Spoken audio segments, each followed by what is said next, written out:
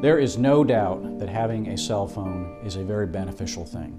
But one of the benefits of using your cell phone should not be using it while driving or texting while driving. According to the National Safety Council, at any given time in the United States, as many as 660,000 people are driving and using their cell phone at the same time.